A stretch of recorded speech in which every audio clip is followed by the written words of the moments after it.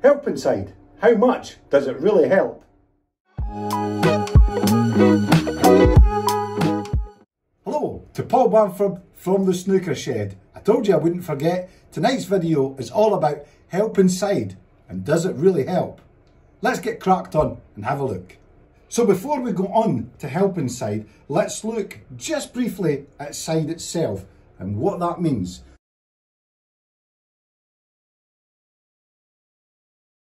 So side is when you play the cue ball off the centre line. Now what does that do to the cue ball? Well, it causes a thing called deflection. And as you can see here, I've exaggerated this shot, but as you can see that the cue ball is thrown way over to the left-hand side.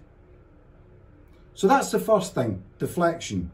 Because we get that deflection, we now have to readjust our aim so that we allow for the cue ball to deflect over to strike where you need to hit the object ball to put it where you want.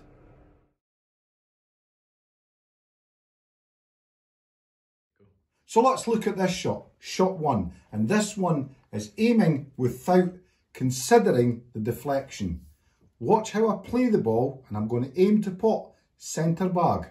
So you'd be right in thinking that I was going to miss that shot. The reason I missed that shot is when I struck the cue ball at right two. The cue ball then deflected off to the left and striking the object ball thicker than intended, which pushed the object ball to the bottom cushion. So learning from shot one, here on shot two, what I've done is I've considered the deflection that I'm getting playing right two on the cue ball, adjusted my aim and potted the object ball. So after a quick wardrobe change, that's us looked at the very basics of how to play side spin shots. Now moving on, we're going to look at something called the squeeze.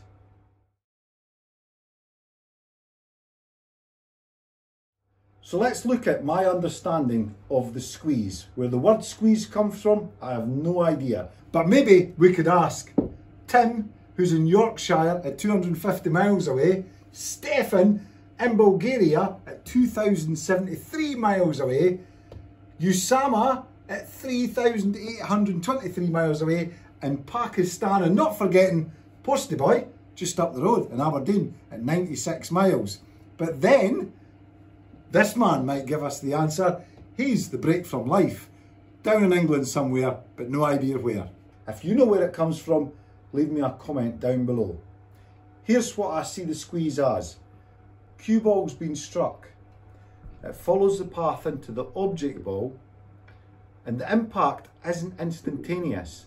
So some of that energy and direction is passed on to the object ball. So the object ball will move slightly on the same direction that it was struck from before it then moves off on the angle that you've struck it from. And that, I believe, is what they call the squeeze. Now, how does that help us with the side? So side makes no difference for me to the squeeze. So I've done a few tests here in the snooker shed, playing the object ball at the same place constantly. I've added left-hand side and right-hand side. The only difference I've seen was my adjustment to aim for the deflection of the side. The squeeze itself was so minimal that even in slow-mo we can't see it here at the snooker shed. Now, further investigation with better cameras will have to show that there's a squeeze there. Physics, I'm sure, and you guys can help me out there and leave some comments. Physics say that that momentum has to go slightly with the way the contact came in from the cue ball.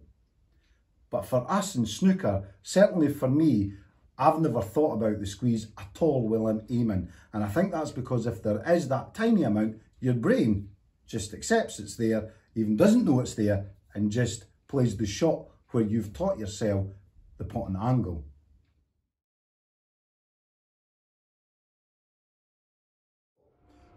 The video title is Helping Side Helpful? And that's what we're going to examine right now.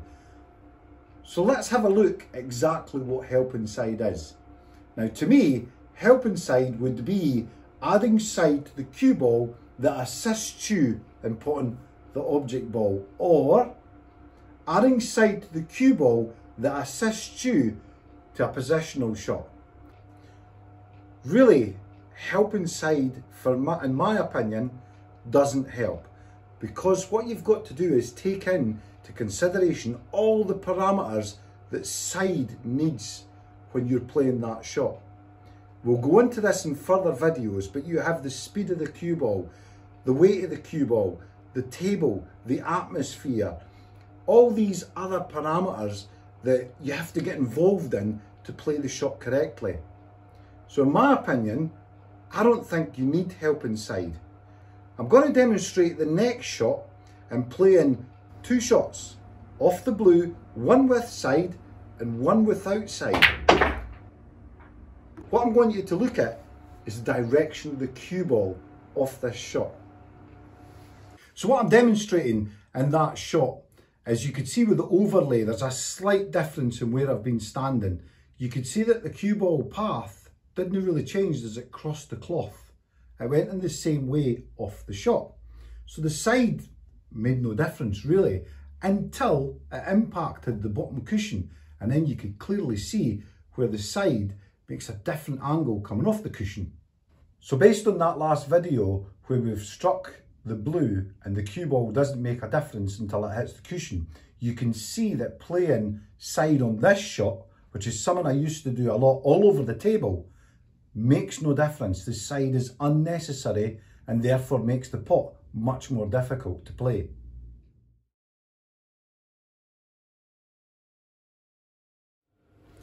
So is helping side helpful? Well, in my opinion, no. It's actually the opposite for me. I think it makes your game worse. If you're using side that isn't necessary, you're playing shots that you're making so much more difficult with using side, then it can't be classed as helpful. Looking at future videos, we'll look at the pros and cons of side.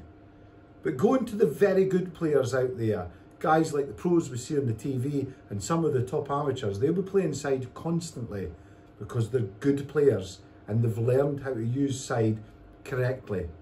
For players at my level, I would always suggest, learn centre ball striking and potting angles before we use side. That'll make you a much better player in the long run.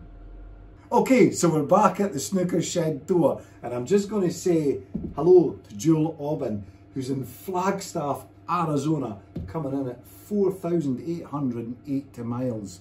He's been a recent subscriber, just like a lot of you guys out there that have come along to the channel, and ladies, to join us here at the snooker shed. We're almost at 1,500 subscribers, which is excellent to come along and enjoy the community.